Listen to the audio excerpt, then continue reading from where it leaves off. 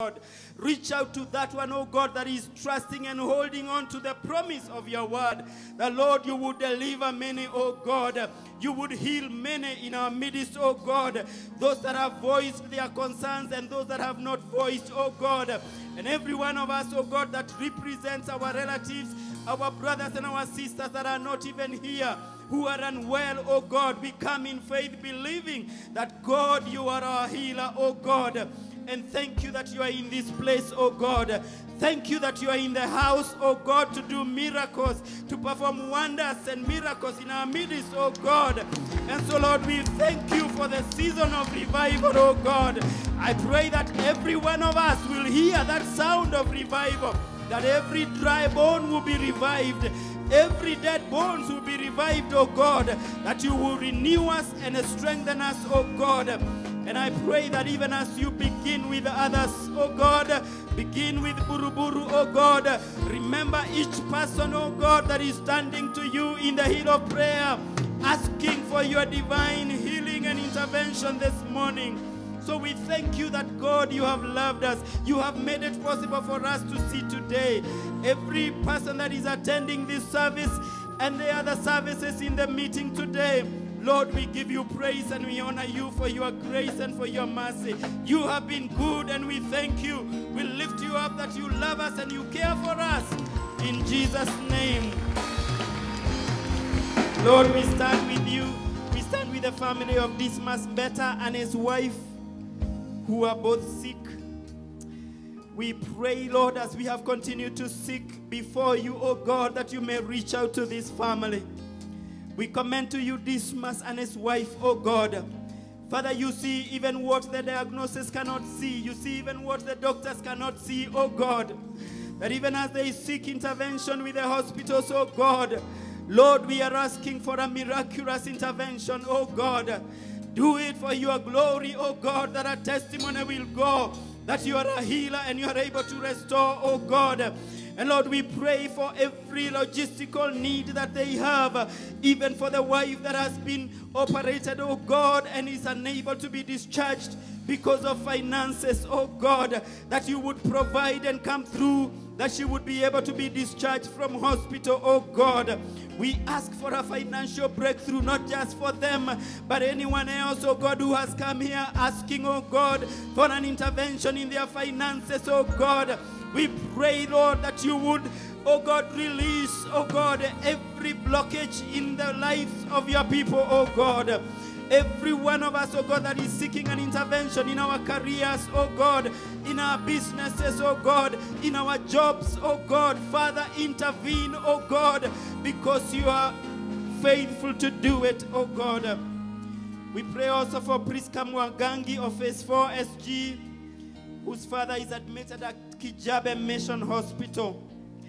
Father, Lord, you are able to see this. And we stand with our sister who makes this request, asking us to stand in faith, believing together that you are able to heal this father, oh God.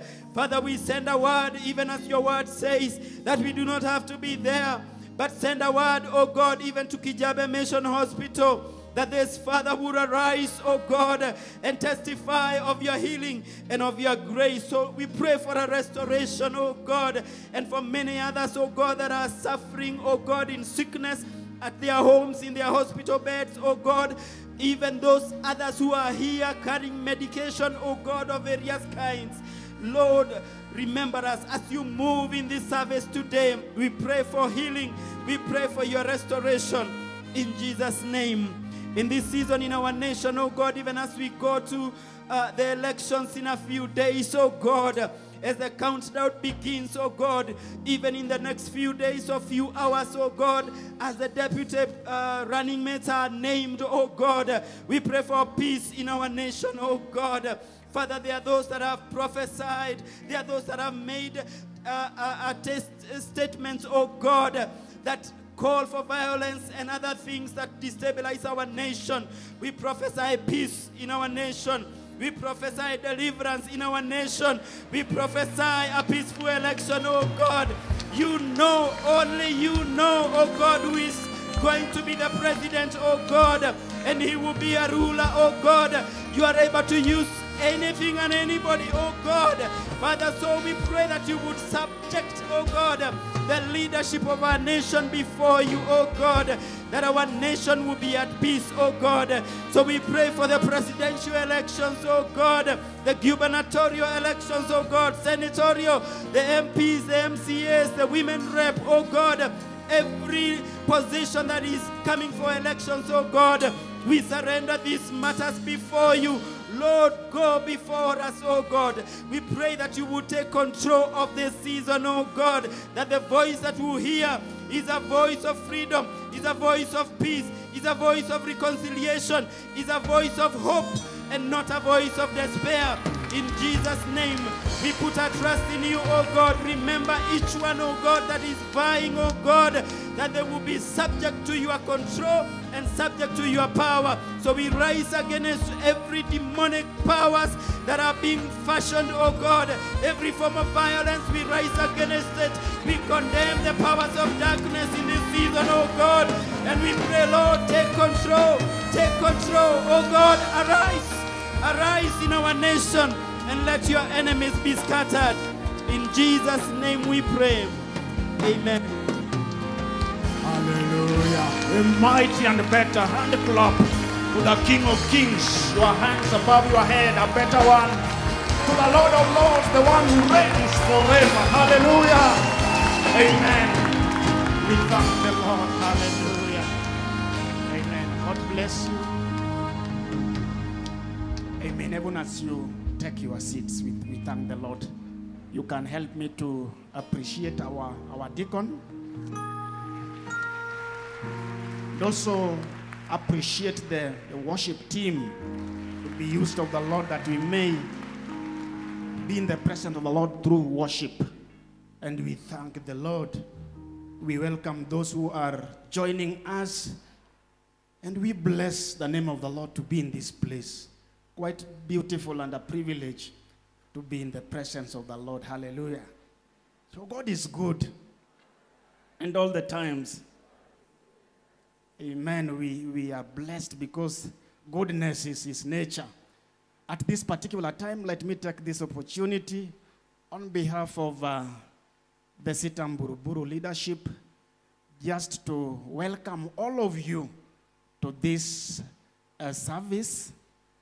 And we also welcome those who are joining us for the first time. So if you are here and you are not a member of Sitam Buruburu, but today the Lord has occasioned that you may worship together with us, we would want to acknowledge your presence. Are you there? You may just wave from where you are seated. If you are joining us, you are our visitor. Amen. Just appreciate them. Can you be upstanding? Can you be upstanding that I may get to see you, our visitors?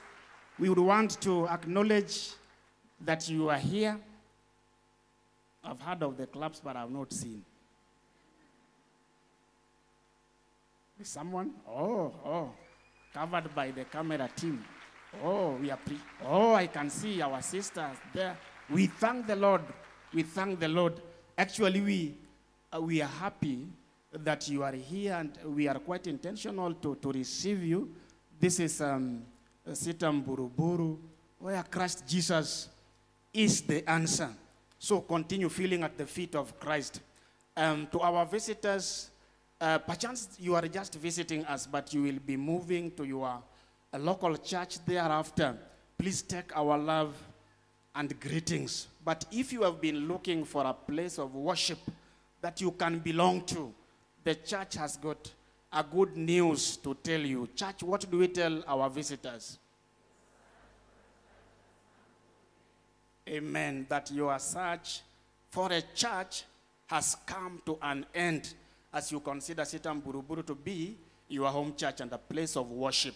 Now to our visitors, all our visitors, even those who will be going and those who contemplate to join us, please, at the end of this service, we just want to have a fellowship with you. We have a room painted in maroon and black to my right. At the end of this service, please find your way there. You can be guided by our officials in in red and blue jackets. At the end of the service, just find your way there so that we can fellowship as you get to know us better and as we also find to know you better. And so we thank the Lord. At this particular time and moment, I will just give the sound team to roll out the announcements.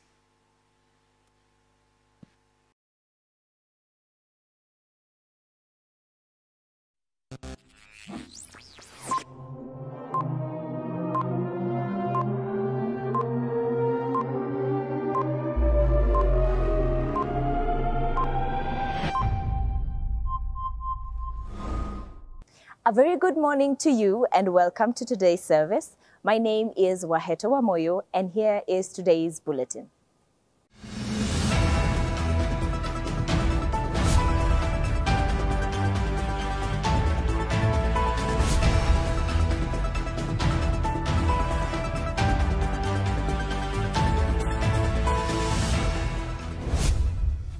All parents who have Form 4 ex-candidates are invited for a consultative meeting today, the 15th, after the second service in the Youth Hall. Mentor Me 2022, a program for all those who sat their KCSE in March and April 2022, begins on Tuesday, the 17th of May at 8:30 a.m. The program will run every Tuesday and Thursday for a period of 2 months and culminate with a camp. All ex-candidates are welcome to this life transformative program. In the months of May and June, CITAM will be using a Bible study material entitled The Role of the Church in Politics. Kindly get yourself a copy at 150 shillings at the Huduma desk immediately after the service.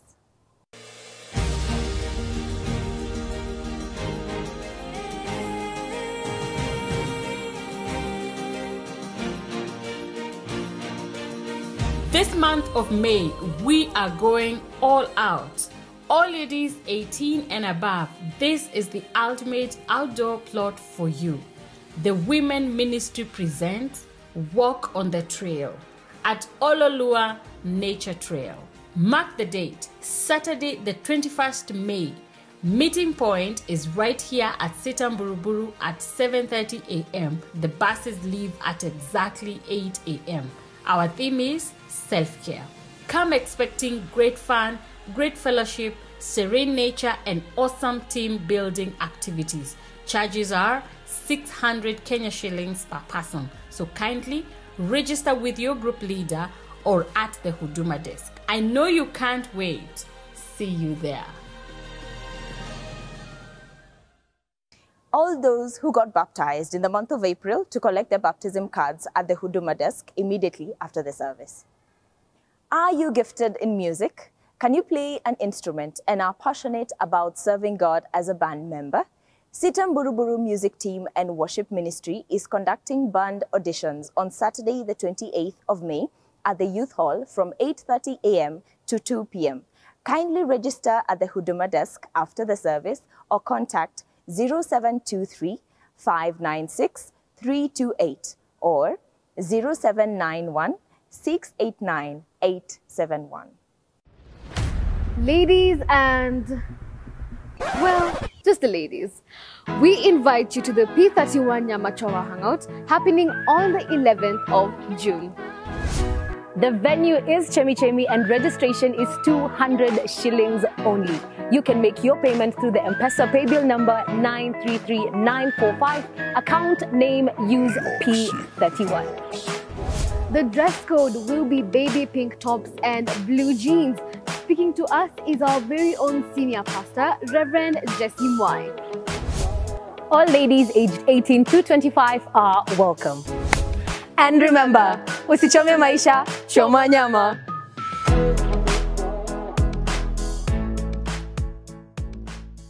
The Men of Action invites all men for the monthly men's fellowship on Saturday, the 21st of May, starting at 7 a.m. in the main sanctuary. The theme of the meeting will be An Authentic Man Radiating God's Glory. And the speaker will be Elder Musyoki Muli. Come and be inspired to radiate God's glory as an authentic man. That's it from the media desk. My name is Waheto Wamoyo. And even as you go into the week, remember that you are loved. Have a beautiful day and an amazing week ahead.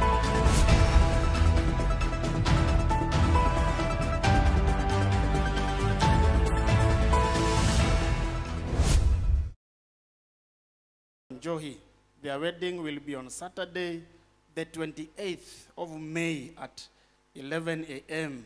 here at Sitam Buruburu. If anyone has any just reason why these two should not be joined in holy matrimony, let them come to church office before the wedding day or forever hold your peace. And so we bless the name of the Lord. Hallelujah. It is a time to give. It is a time to be blessed. Amen. It is a time to give. It is a time of our blessings.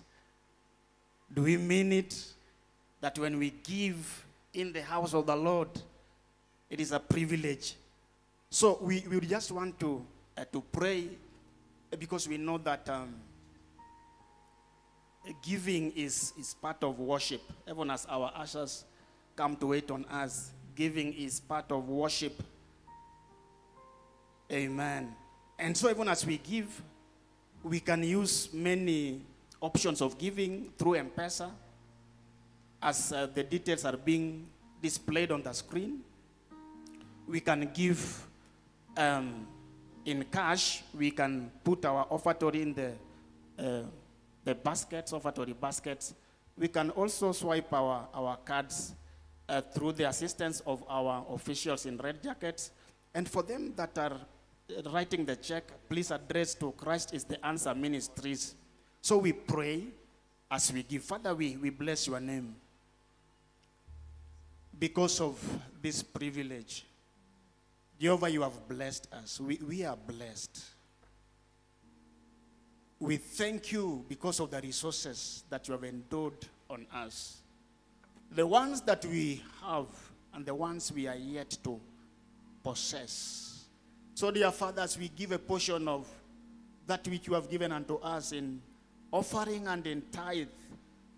Jehovah, we pray that your blessings shall be our portion. Bless the works of the hands of your people. We thank you because of the expansion of your kingdom and service in ministry through wise administration. Be uplifted and be glorified. For in Jesus' name we pray. Amen. So you are free, even as we get from the music team.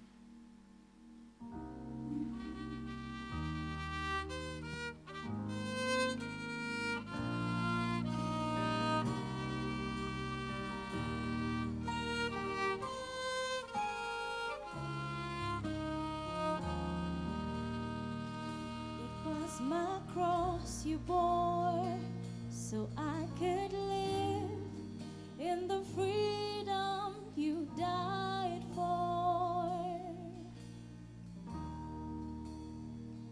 And now my life is yours, and I will sing of your goodness forevermore. Worthy is your name, Jesus. You deserve the praise.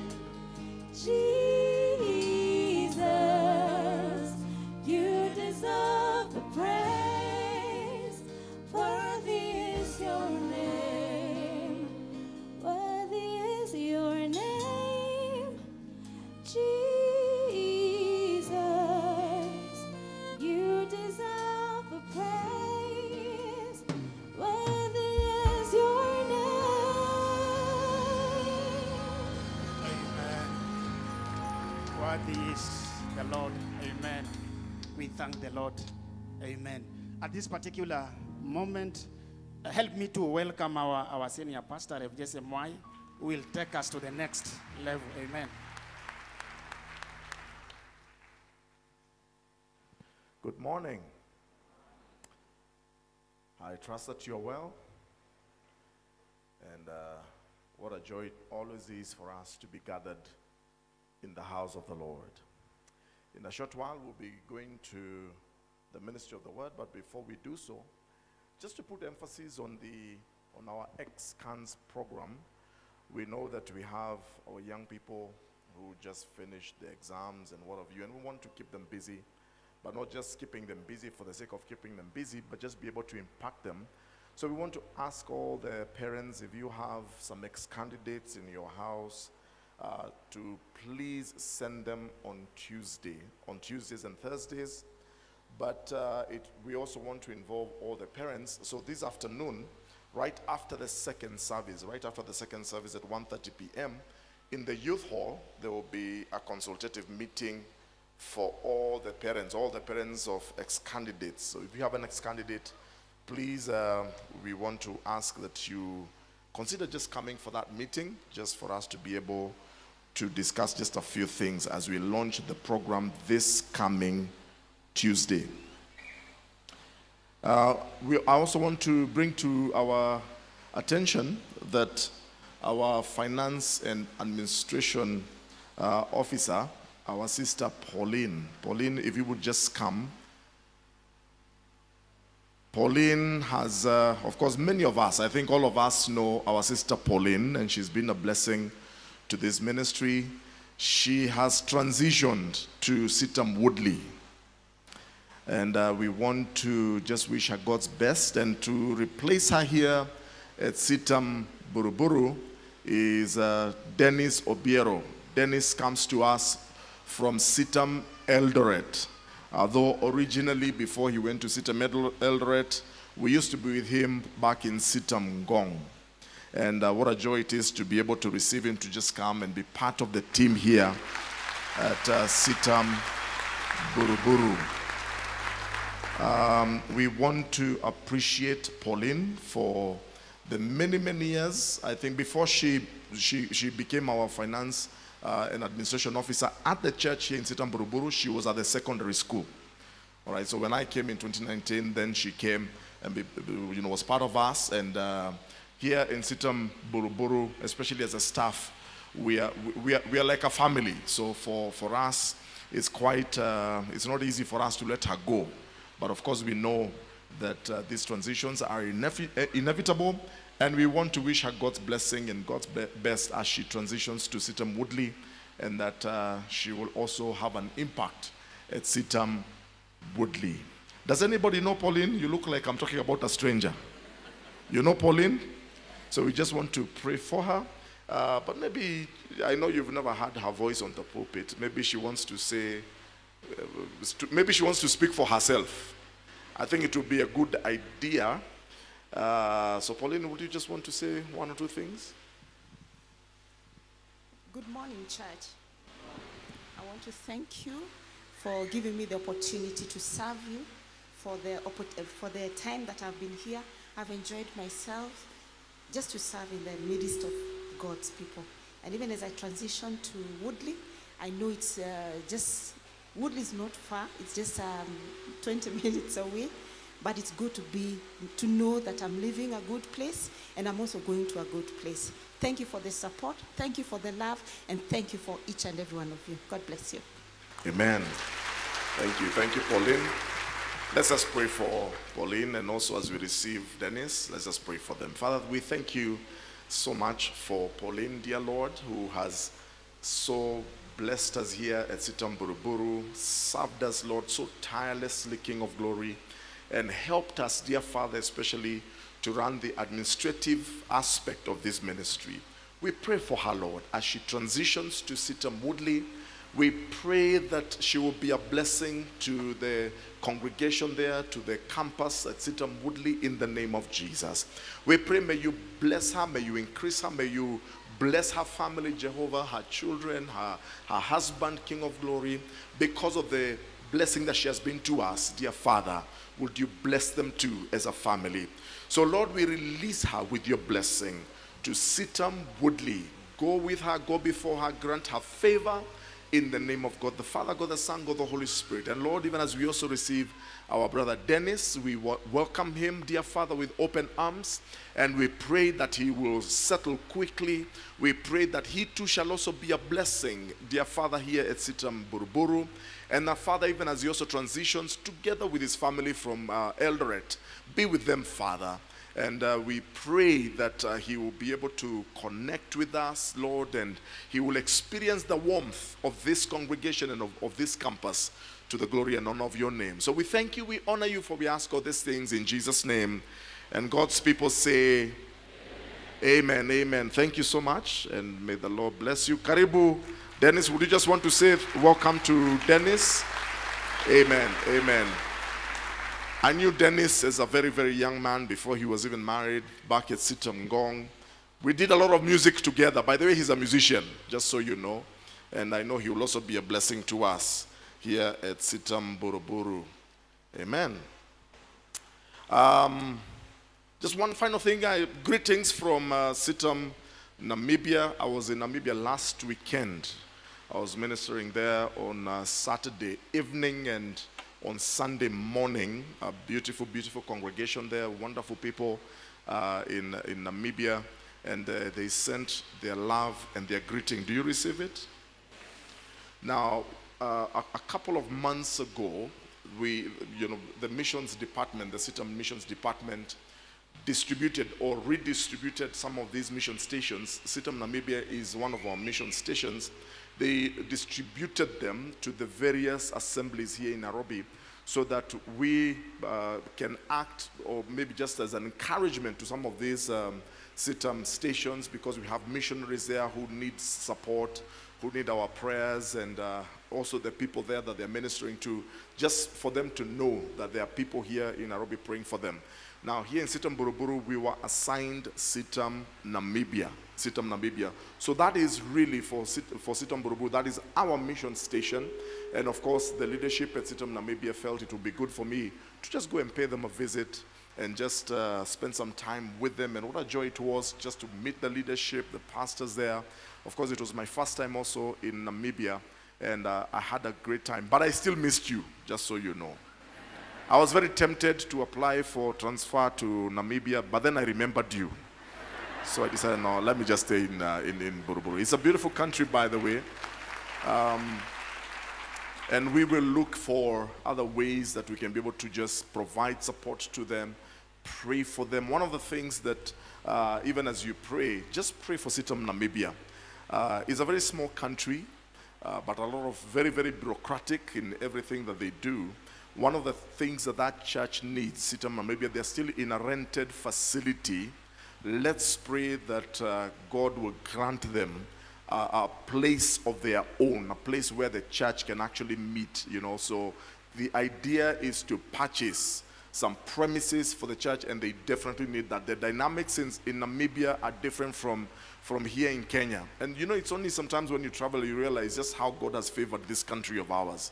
See, here in Kenya, you can look for a corner somewhere, buy a tent, and start a church, and it grows. In some of these other countries, you can't do that. You can't start a church, or you can't pitch a tent in Namibia to start a church. You know, for them, the dynamics are completely different. For them, what they believe in is having a permanent place and a good sanctuary so that they can be able to meet together. So let's pray for them. We will be keeping you informed of some of the ways we can collaborate with them and just provide that support that they will need, and especially in terms of our prayers for them. Amen. Well, to bring to us the word. Oh, by the way, thank you so much. I saw many of you this past week when we had our revival week at Sitam Valley Road. Was anybody there? Let me see. I saw a few of you. Wow, and what a time. Were you blessed? And what a time that was. If you missed it, I don't know where you are. I don't know how come you didn't show up. But I hope that next time you will make a point and show up. It was a wonderful, blessed week this past week, just for us to worship together as a Sitam fraternity.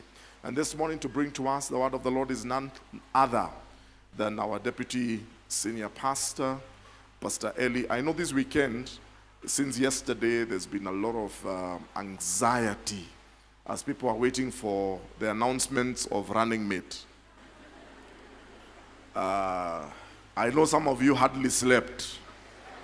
You know, I can tell some of you are looking sleepy, waiting for announcement of running mate. My goodness, Kenyans and their politics.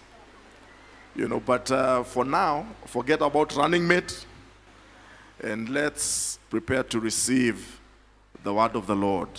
So to bring to us the word of the Lord is none other than our running mate here, Pastor Eli.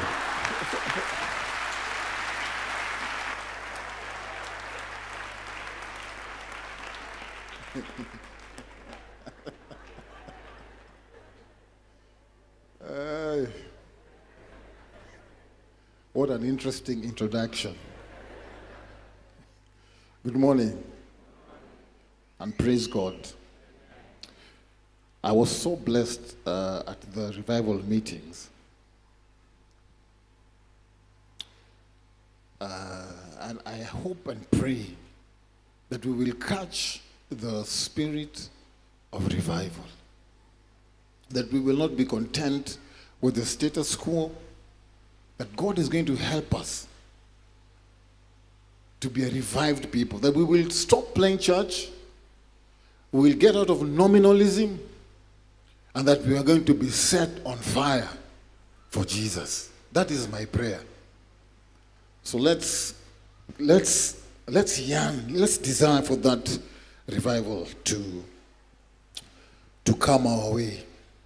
I want to be known as the Balokole. Amen. If you don't know what I'm talking about, just go and watch. They're on YouTube. Well, this particular quarter, we are addressing our theme on radiating His glory through my love. So today I want to talk to us about abandoning to God, abandoning to Him. Let's turn our Bibles to Psalm 8, Psalm chapter 8. Psalm chapter 8, Psalms 8. Are you there? It is easy these days, people swipe. So you've swiped there? All right. Lord, our Lord, how majestic is your name in all the earth. You have set your glory in the heavens. Through the praise of children and infants, you have established a stronghold against your enemies to silence the foe and the avenger. When I consider your heavens, the work of your fingers, the moon and the stars, which you have set in place, what is mankind that you are mindful of them, human beings that you care for them? You have made them a little lower than the angels and crowned them with glory and honor. You made them rulers over the works of your hands. You put everything under their feet, all flocks and herds and the animals of the wild, the birds in the sky and the fish in the sea, all that swim the paths of seas. Lord, our Lord, how majestic is your name in all the earth.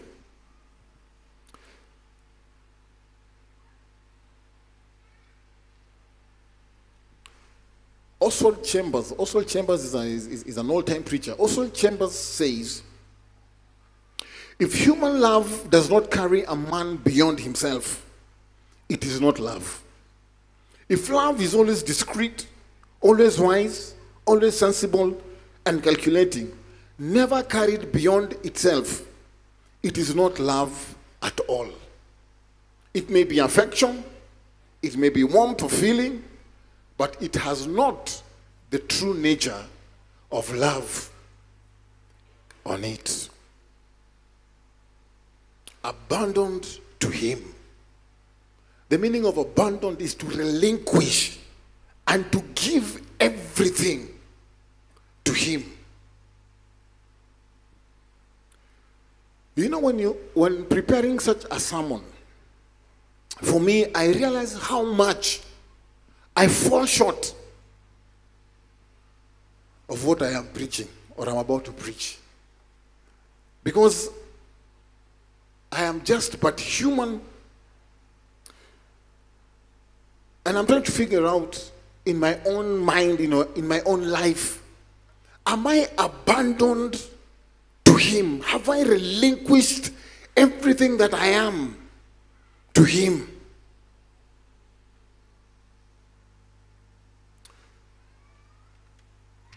Abandon to God is of more value than even personal holiness. Personal holiness, focuses the eye on our own whiteness, on our own righteousness, as it may be, which the Bible says is like filthy rags before him. We are greatly concerned about the way we walk and talk and look, fearful lest we offend him. But perfect love casts out all that when we are abandoned to God, relinquished to him. Our everything is given to him. Now, in this particular Psalm chapter 8 that I've just read, David, this is David speaking. He speaks out of his present experience of reality. Now, perhaps he was out somewhere on a clear night where he can see the stars in the sky and gaze upon the moon and upon the beauty of what God has done. The heavenly light stretching from one horizon to the other. And I'm sure that he was engaged in deep thoughts, trying to figure out. And I think two things impressed him here. Number one, the glory of God reflected in the starry heavens. And number two, the astonishing condensation of God to be mindful of puny human beings, people like us, who he has made us almost godlike. And he has granted us lordly powers of his other over his other creatures. He's sitting and wondering, baffled at the kind of people that we are. But yet God, in all his splendor, in all his majesty, he has decided that for people like us, he has given us authority over all these things. And he has no other choice but to abandon himself to this God who has given us all these things, who has given us glory and honor. And perhaps his mind goes back to where it all began, with his journey of abandonment to him. If you go back to 1 Samuel chapter 16, now this is the story of David. David was the youngest of Jesse's sons. Jesse had 8 sons, a farmer and a sheep breeder. That was Jesse. But Jesse here was not a sheep breeder. This particular Bible, Jesse from the Bible, was from the tribe of Judah. He is from the tribe of Kamau.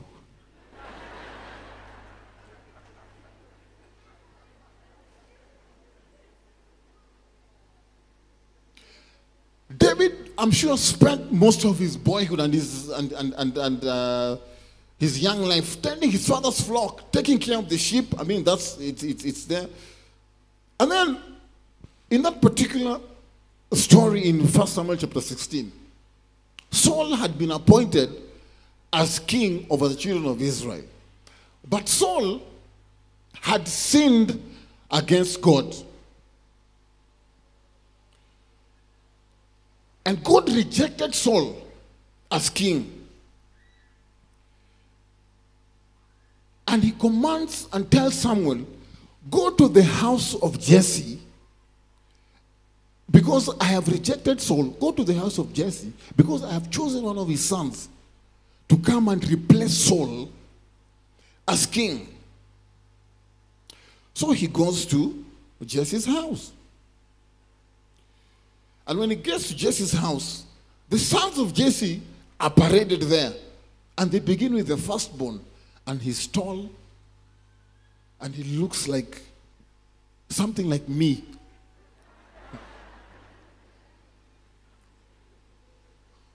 And Samuel sees him. And Samuel says, this must be the one. And God says, no. Then the others are paraded. And God says, no. And God tells Samuel, stop looking at his outward appearance. God is looking at the heart.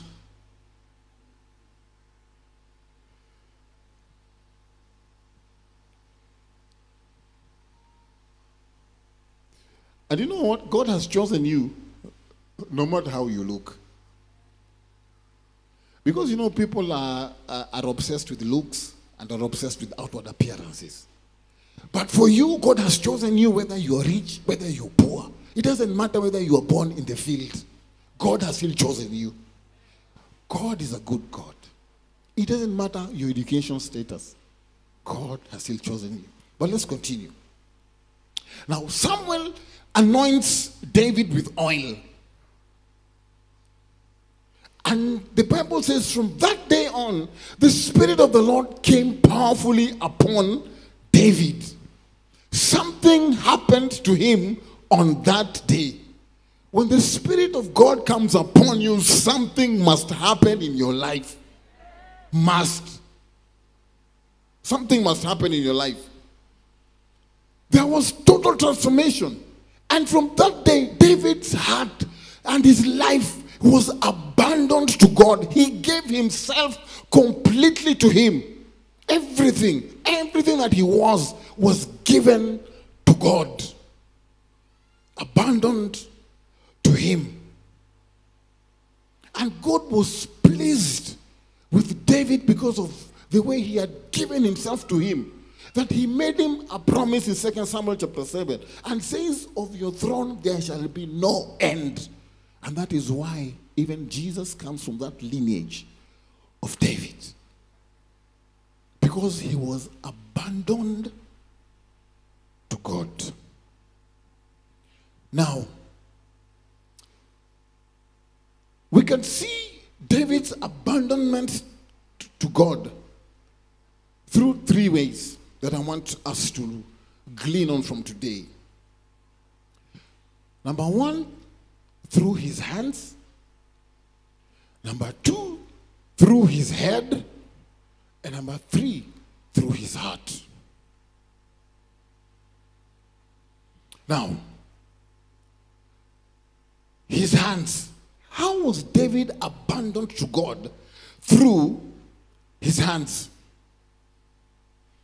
Now, when the Spirit of the Lord departed from Saul,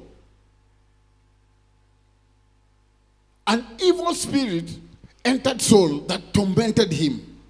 The Bible says that if that evil spirit was sent to him from God.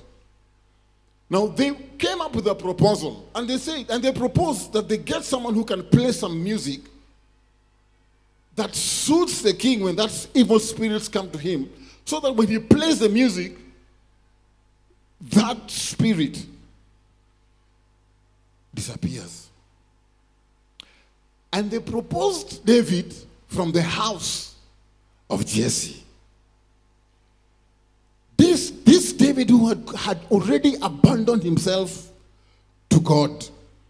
Now David had two things.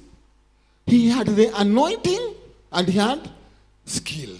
Because the king said, King Saul himself said, get someone who knows how to play the harp properly. Not just one who plays with it. You know, there are people who play with things. You come here and you touch the keyboard, you're not playing it, you're playing with it. There's a difference between playing it and playing with it. not just looking for someone who plays with the instrument, but someone who is anointed and excellent. And that is what God is looking for us in our lives. We are not just looking for the anointing. You can be anointed, we agree. But are you excellent at what you do? When you put your hands to work, do you do your work well? And I think we've talked about this before. How are we excellent in what we do with our hands?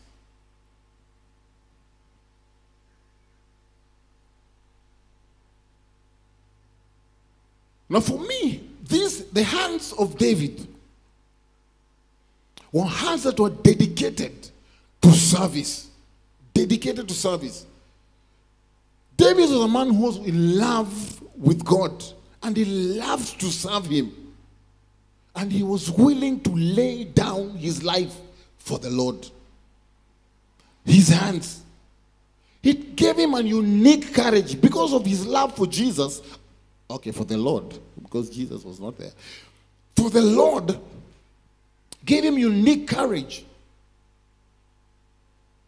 When the children of Israel were trembling, when Goliath came and began to hound them, Goliath and the Philistines, David, because of a man who had abandoned himself, took courage and went to fight Goliath. And he fought him and killed him with one stone. Hands that have been given to service.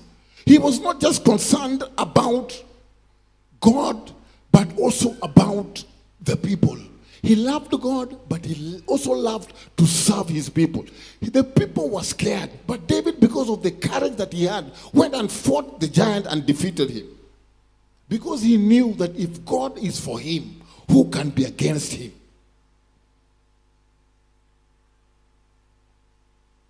And Oswald Chambers says, it is never a question of being of use, but of being of value to God himself. When we are abandoned to God, he works through us all the time. And God is at work in your life all the time if you are abandoned to him. He will use your hands for his glory, the way he used David. So what are you using your hands for? Is the question. Are we serving God with the talents and the gifts that he has given to us? Some of us are so gifted, but your hands are not being used for the glory of his name. When you're seated back, you just watch things happening. But you're there, you're gifted. We've been asking for band members. Have you signed up for auditions? We've been looking for ushers. Have you signed up? We're looking for what are they called? Security team. We're looking for people out there for traffic ministry. Have you signed up? You're not useless in the kingdom of God. God did not create empty vessels. There's something that God has put in your life that is useful for the kingdom of God. What are you using your hands for? If you are totally abandoned to him, your hands must be used for service in the kingdom of God. And God is calling you and I to use our hands for his service. Our hands should be used to serve our families and not to harass them. These hands are supposed to embrace, not to fight. If you're totally abandoned to God, you will never raise your hand against your wife. Never.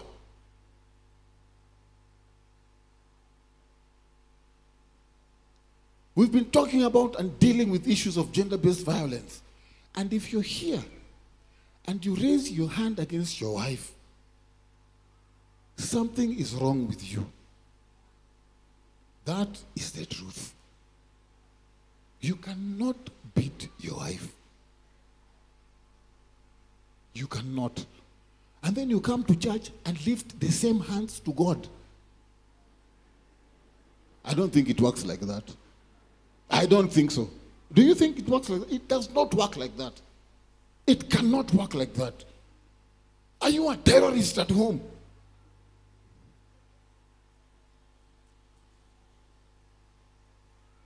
You know, have you ever been in a place, in a house that has many cockroaches? You know cockroaches? When you switch on the light, what do the cockroaches do? They scamper. Are you that kind of person when the kids hear you're coming home, it is like cockroaches in there? People are just running all over, pretending to be reading. Yet they were playing. Are you a terrorist at home? Hands. Hands are meant for hard work, not for laziness. And I've heard these days them boys, men who are just looking for girls who are working to take advantage of them because they don't want to work. So they look for, ladies, be very careful. Be careful. There are some men who don't want to use their hands to work. They don't want. Look out for a lazy man. There was a young man and a young woman who became engaged. And they were looking forward to their wedding day. So when the young man was suddenly called into service for his country, military service. So the man went to the field, and the man kept writing letters to the fiancée, kept writing letters. And of course, she also responded with her own letters. Then the letters from the young man stopped. A few weeks passed, and then there came a letter in a strange handwriting, because of course she knew the guy's handwriting. And the young woman read, "There has been another battle. I have lost both my arms. I asked my comrade to write this for me and to tell you that I release you from our engagement. For now, I will not be able to work and support you." That letter was never answered. That lady took the next train and went to where that young man was. She left the train, ran into the hospital and looked for him. And when she finally saw him, she flung herself down. And with these passionate words, she said, "I will never give you up. These hands of mine will work for you. We will live our life of love together." This lady was abandoned to this man. That is the kind of abandonment that I'm talking about. We must be completely abandoned with our hearts to serving God. Serve Him like David did. Serve God. Number two, David was abandoned his head. He abandoned his head. Now, David fought Goliath with his hands and cut off his head. After that battle, the people were coming back home. And of course, it is the women who sing to celebrities. So the women were singing to David, the new celeb in town. And they began to sing. And they created a song there. And Pastor Jaggerson is playing the keyboard. And they begin to sing. Saul has killed his thousands, but David has killed his tens of thousands. I'm sure David was smiling. That thing really irked King Saul. But David, that did not get to his head. It did not get to his head. Because David respected that Saul has been appointed as king and anointed by God. It did not get into his head. Remember, David has already been anointed to replace Saul as king. That did not get to his head. He kept a very level, he was very level-headed. And it could have easily got into him.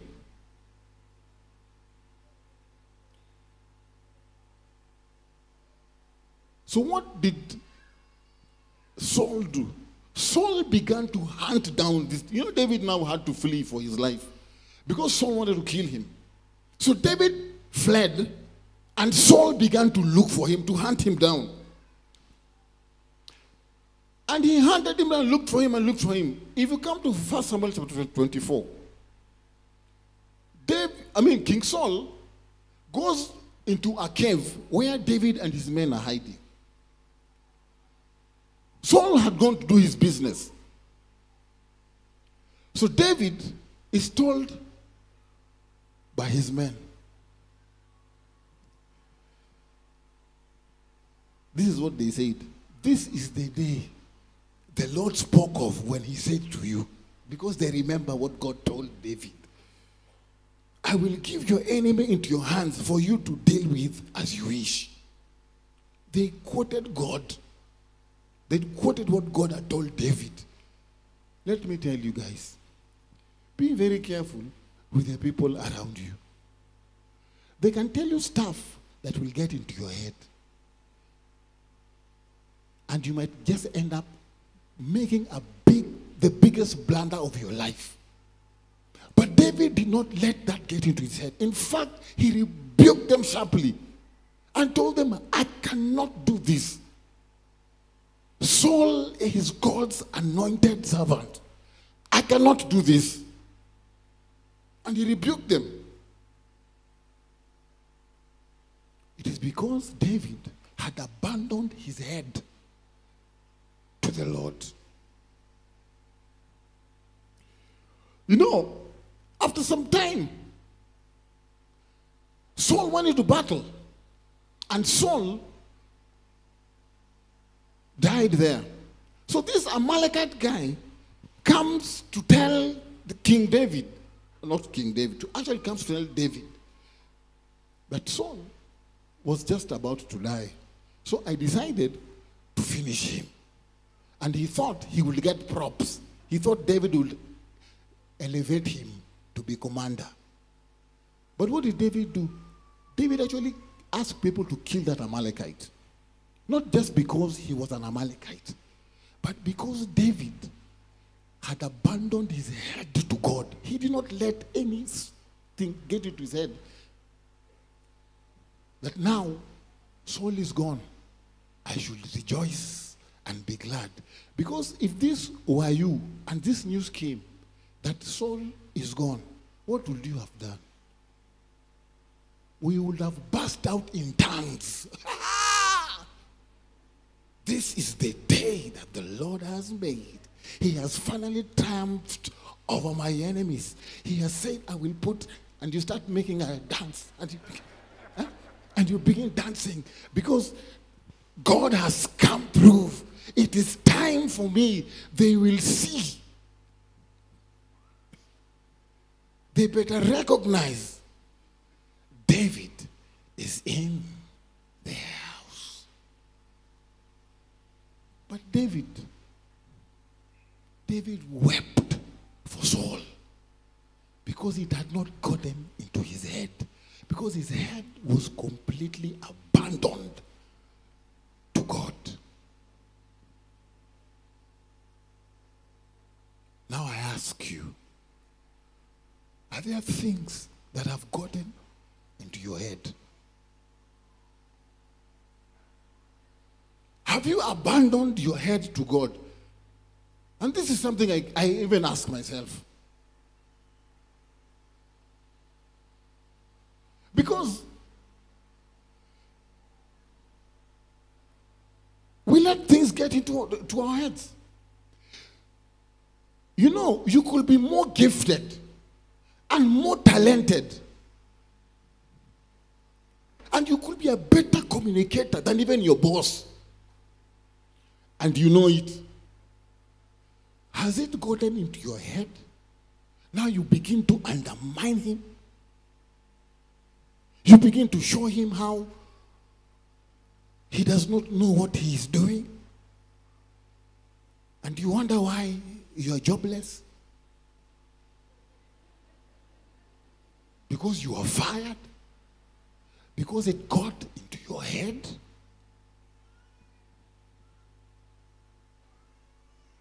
You must not let it get into your head. Even if you're more gifted. Are you earning more than your husband? And it has gotten to your head. Now your husband cannot tell you anything because you're the one who makes more money. Now you come home and you expect your husband to be the one to serve you because you make more money. Small wonder, there are so many problems in some marriages because it has gotten to your head.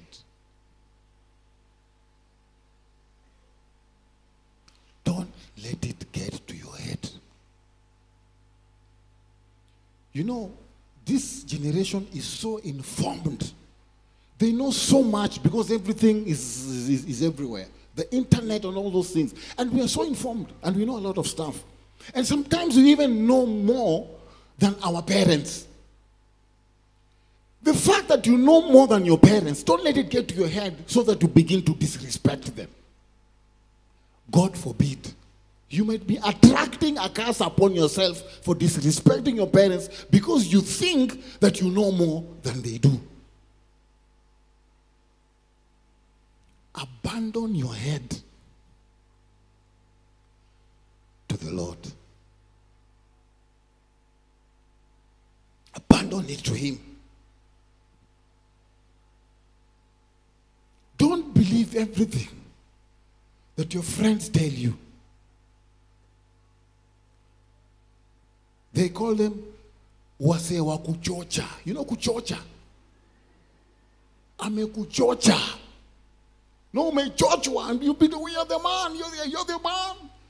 They come like David and begin to quote scriptures. 1,000 may fall at your side, 10,000 may fall near, but they shall not come near. You just begin to quote, and they begin to tell you how you're gifted. How?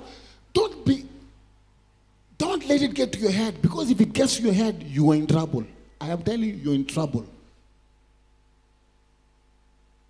You're in trouble.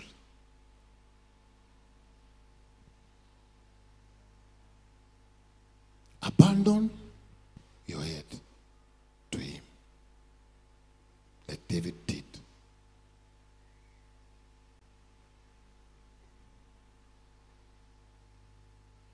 Number 3, finally. David abandoned his heart. Abandoned his heart.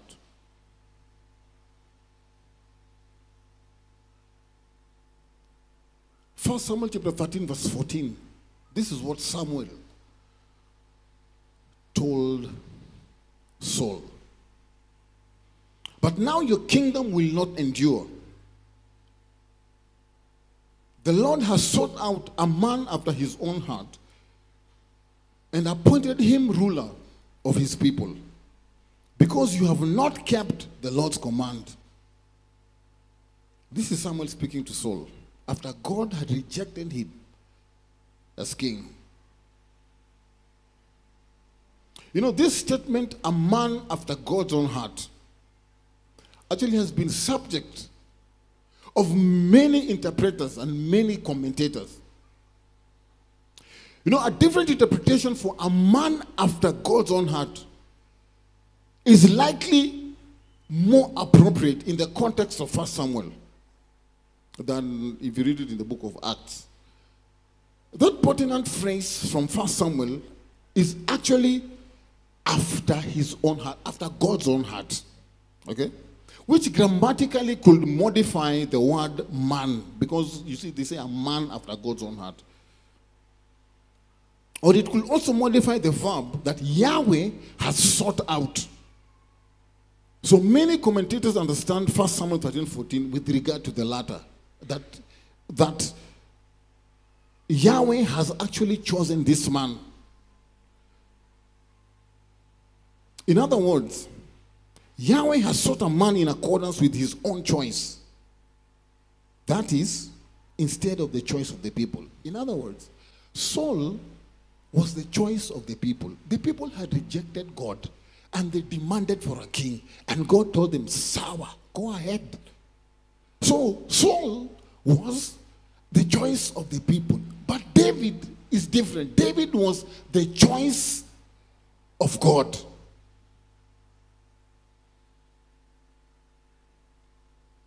David was God's choice for king.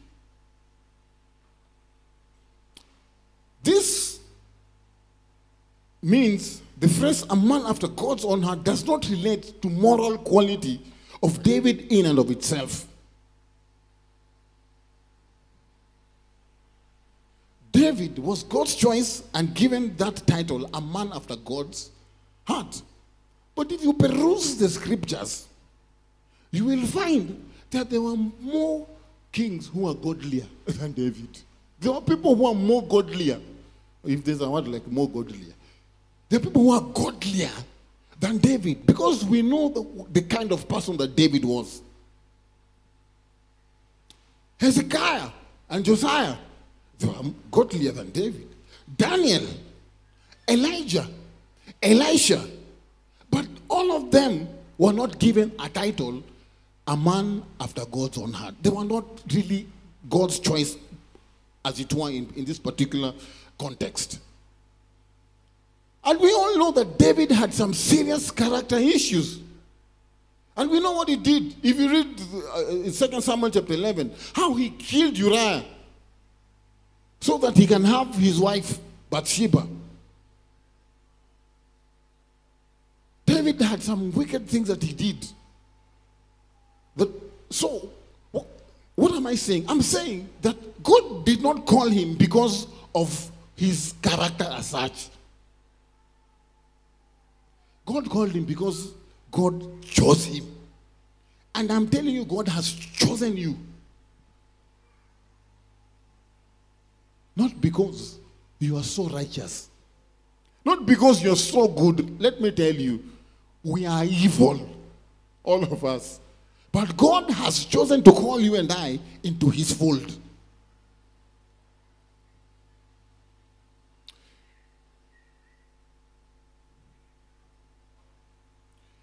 Now the difference between Saul and David was like day and night. Okay?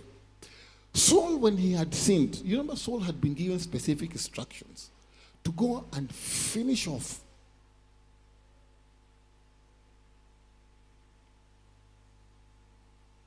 those people that he had been told to finish off. But what did he do? Saul did not finish them off. He took Agag the king, and he took some animals that looked a bit healthy, and he pretended that he's going to give an offering with those animals. So Samuel comes and confronts him and asks him, "Did you do what God commanded you to do?" And Saul arrogantly says, "I did." He had not done what God told him to do. Arrogance of the highest order. Even at that point, he was still not willing to confess or to repent of what he had done. In fact, he started confessing after Samuel had told him the repercussions of what he had done. Is when now he says, "Oh, I'm sorry, I've sinned against the Lord." But you can see his heart is a heart of arrogance. But look at David. David, when he had sinned with Bathsheba, and Nathan the prophet came to him, what did David do? David was so sorry. The man put sackcloth and ashes upon himself, and he went before God, and he began to confess and to cry out to him and say, "Lord, forgive." That is the birth of Psalm 51. And he says, "Create in me a clean heart, O God. Renew a steadfast spirit within me. Cast me not away from your presence." This is David, a man whose heart was right. His heart was right. The heart of Saul was full of arrogance. No wonder God rejected him as king. And you know what, brethren? Sometimes our hearts are not in the right place when we have done wrong.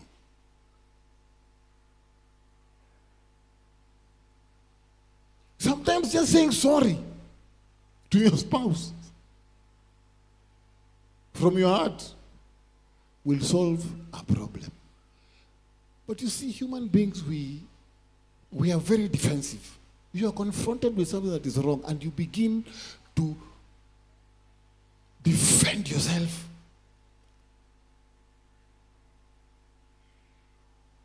Humble yourself and just say, I am sorry. Tell your spouse, I am sorry. If you had an argument with your spouse this morning before coming to church, let me give you 3 seconds to tell them, I'm sorry, I'm sorry, I'm sorry. Because you know it was your fault, but you don't want to acknowledge it. Tell them, I'm sorry. If you can't tell them here, after the service, please hold their hand and tell them, okay, I'm sorry. I'm sorry. From my heart, I'm sorry.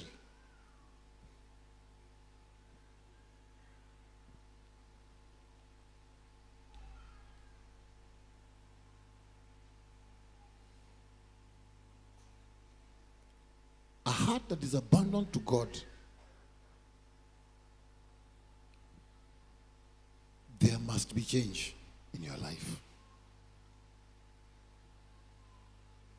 If things are not changing in your life, you have a heart problem. I don't believe.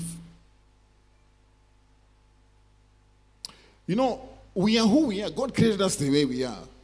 And we should accept one another the way we are. But because we are human beings and we have been created by many, I mean, God created us perfectly, but we have many flaws within us, in our heart motives, in our attitudes. And we are evil and we are wicked. But I believe that when the Spirit of God comes upon you, something must change in your heart. Something must give. You cannot now go around saying, this is who I am, you must accept me the way I am not going to change. If you're not changing, and if the Spirit of God is not changing and transforming your life, you have a heart problem. You cannot be abusing people every other day and you're saying, that's who I am. It is not who you are. You must change. Something must change in your life.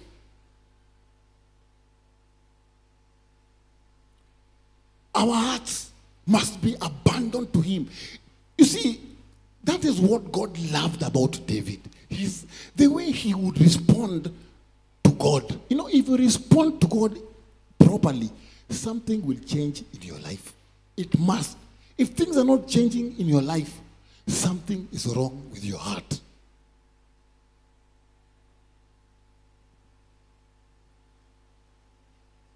That is why Proverbs says, above all else, guard your heart with all diligence, for out of it flows the issues of life. Your heart. The heart is used in Scripture as the most comprehensive term for the authentic person. It is a part of our being where we desire, we deliberate, and we decide. It has been described as the place of conscious and decisive spiritual activity. Your heart. It's not this organ that is beating. The comprehensive term for a person as a whole, his feelings, his desires, his passions, thoughts, understanding, and will. And the center of a person, the place to which God turns, your heart. So if this heart is not abandoned to him, and God comes and turns to that place, and your heart is not in the right place, where you are deliberate, where you you are decisive, let me tell you, if something is not changing in your life, You have a heart problem. And I want to urge us all here today. We give our hearts, we abandon our hearts to him completely. A believer must abandon his or her heart so that God can change and transform you. For those of you who are here and they're not born again, your heart has not been changed and transformed. That's why the Bible says you must believe in your mouth. You confess with your mouth and believe in your heart. Then you shall accept him as Lord and Savior. Brethren, we must be totally abandoned to him. We must abandon our hands, our heads, and our heart to him. That shows that we will be radiating his glory through my love. Abandoned to him. Pastor Jesse.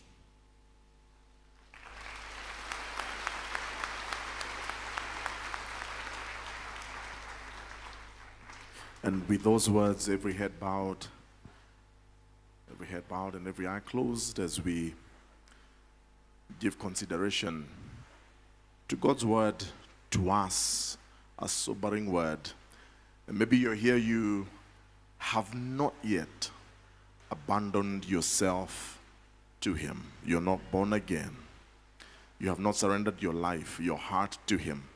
I want to give you this opportunity because that is where it begins. So if you're there with every head bowed and every eye closed, you're saying, Pastor, would you just make a prayer for me? Would you just pray for me? I want to be born again. I want to be saved. I want to give my life to Jesus. I want my sins forgiven. Just slip up your hand as high as you can, and I'll sit and I'll pray with you. You're saying, I want to be born again.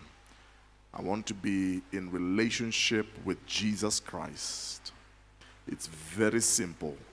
All you have to do is to acknowledge that you're a sinner and believe that Jesus has provided the sacrifice and the way of forgiveness.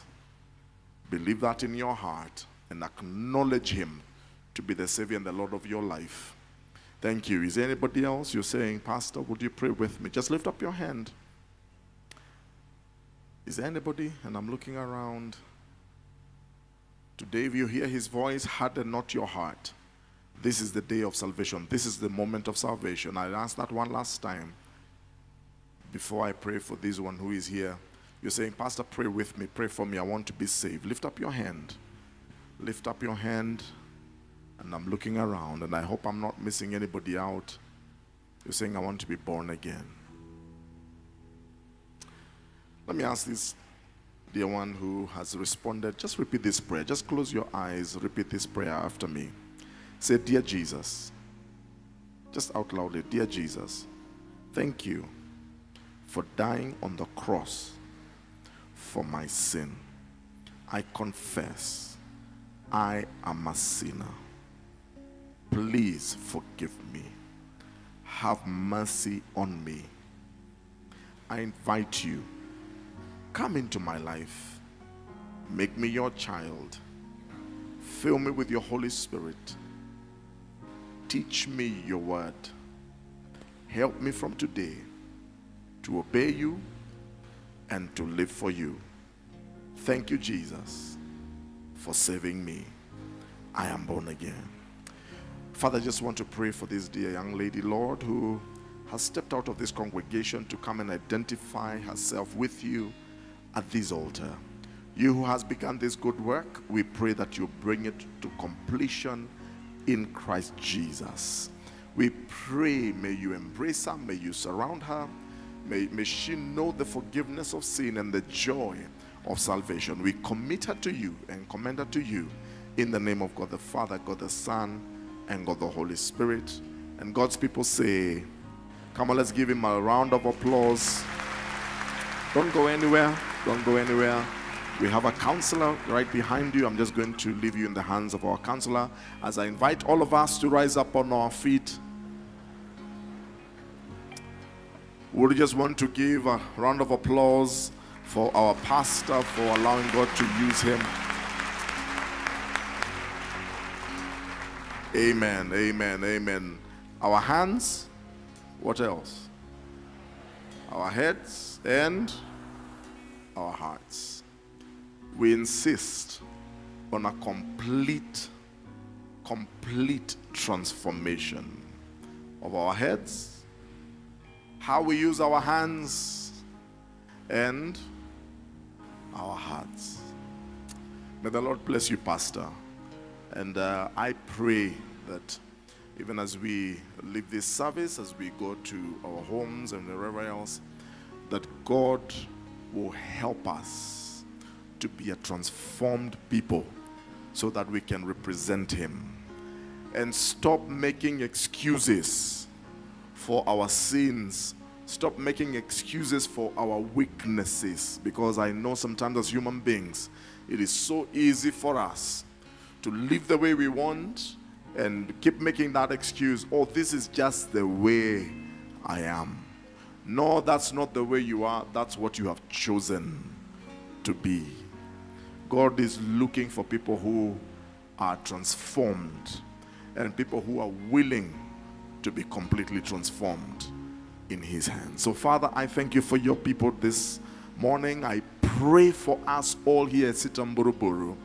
The Lord, you will help us, dear Father, not just to be hearers of your word, not just to be of your instructions, but the Lord, we will be completely transformed to reflect your likeness in all that we are and in all that we say and in all that we do. Receive the praise, receive the glory, receive the honor. And now may the Lord cause His face to shine upon you. May the Lord be gracious to you. May He watch over you. May He give you a victorious week. May He answer all your prayers. You are blessed. In the name of God the Father, God the Son, God the Holy Spirit. And now may the grace of our Lord Jesus Christ and the love of God and the fellowship of the Holy Spirit be with us now and forevermore. Before we finish with the 23rd Psalm, just to remind you, this coming Wednesday, we are back. We are back for our Wednesday prayer service, midweek prayer service at 6 p.m. So please take note. We were not here on Wednesday. We were in Valley Road. But this week, we are back. All right? And we trust that as many of us will make it this Wednesday for that season and that time of prayer. Amen? Surely goodness and mercy shall follow us all the days of our lives, and we shall dwell in the house of the Lord forever and ever. Amen. God bless you. Have a victorious week.